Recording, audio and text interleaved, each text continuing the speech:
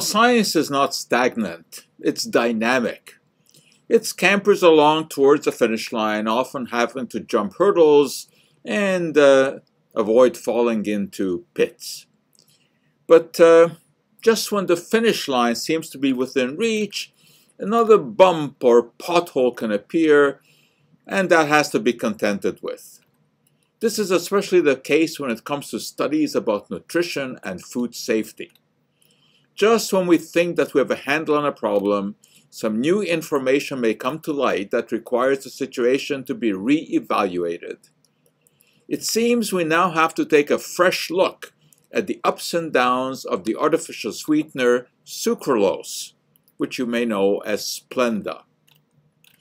I was fully in support of the approval of Sucralose in the late 1990s. All the required toxicity studies had been done, and the evidence indicated that the compound passed through the body unchanged. It was hundreds of times sweeter than sugar, so very little was needed to sweeten foods or beverages.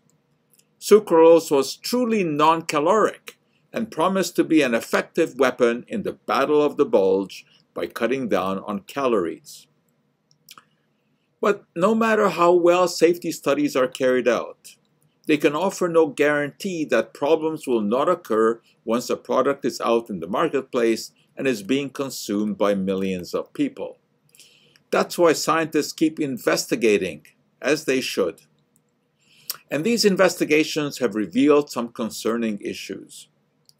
We have learned that sucralose can disrupt the microbiome in our gut, alter the permeability of the intestines, affect the functioning of some hormones, and cause leukemias in male mice.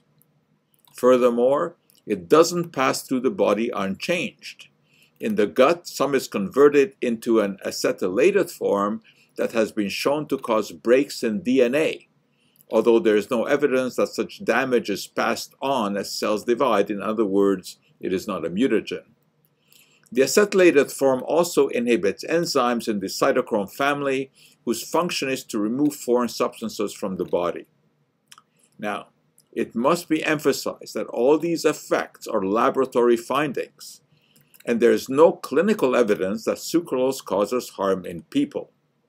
However, neither is there compelling evidence that artificial sweeteners have a long-term effect on weight control.